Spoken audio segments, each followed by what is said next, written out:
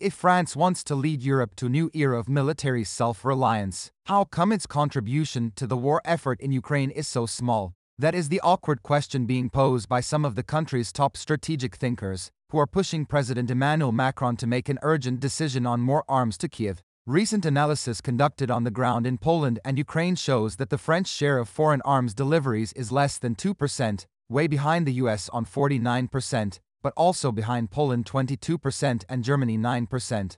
I was concerned about the reliability of the statistics, which showed France low on the list of contributing countries, says François Heisberg, who is perhaps France's most influential defense analyst. So I went out to the main distribution hub in Poland to see how much in tonnage was actually being delivered, rather than just promised. Unfortunately, the figures bore out my fears. France is way down the list in 9th position. The official reaction to this in Paris is, yes, but... Yes, the aid statistics are unflattering, but there are other factors at work. First, defense officials say the true measure of military help is quality, not quantity. Some countries are delivering masses of outdated equipment. France has given 18 Caesar self-propelled artillery units, which are now celebrated along the Ukrainian front line. France, they add, is like other Western countries in having run down military stocks as part of the post-Cold War peace dividend.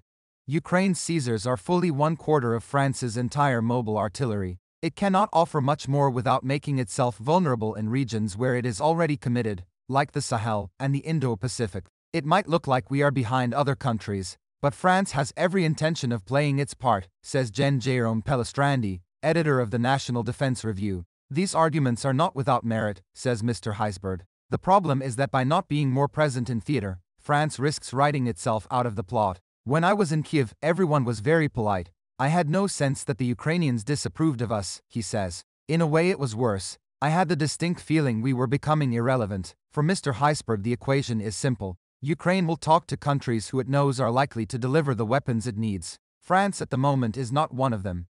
But there is another danger for France. Its relative absence in Ukraine undermines its bid for leadership in the cause of European defense. Already many countries of Eastern Europe are wary of President Macron, who they believe was far too indulgent towards Russia's Vladimir Putin in the first months of the war. A narrative has taken root according to which France still feels ambivalent about an outright Ukrainian triumph. For Pierre Haroch, who lectures on international security at Queen Mary University of London, this narrative is unfair and is not the reason for France's low levels of arms deliveries to Ukraine. However, he is firmly of the view that France should beef up its contribution as early as possible, in order to reassure Eastern European countries like Poland that we are all on the same page. France's goal of strategic autonomy for Europe is focused primarily on building up our defense industries via joint procurement. But if you want joint procurement, you have to demonstrate to other countries that you have the same vision about our common security, he says. In order to make our objective of European cooperation viable, we need to show Eastern European countries that cooperating with France and buying the idea of strategic autonomy is not a strategic risk. Dr. Haroch is calling for France to send 50 Leclerc main battle tanks.